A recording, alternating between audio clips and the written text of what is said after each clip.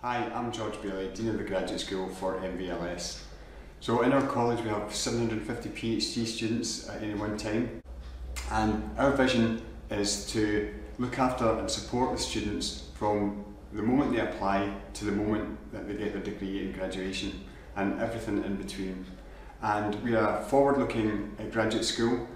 We hope that we can support the students not only in their training in highly technical subjects, but also in their personal and professional development. We have a training needs assessment form at the beginning of the PhD journey, which identifies the training needs of the students.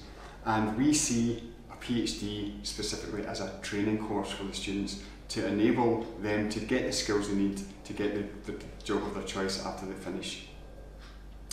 One of the other advantages of our college is we have many industrial partners, and we have the scheme within the college, which is an industrial placement PhD scheme, where if a supervisor has a link with an industrial partner, that the college will then fund 50% of a PhD studentship with the industrial partner. And this has proved very popular in the last couple of years, and we now have over 30 PhDs funded by industry in the college. There is also very active community building for PGRs within each of the institutes, and I think if you asked any PhD students which are in one of our 7 institutes, they would feel very loyal to the fact that they're actually working in that institute.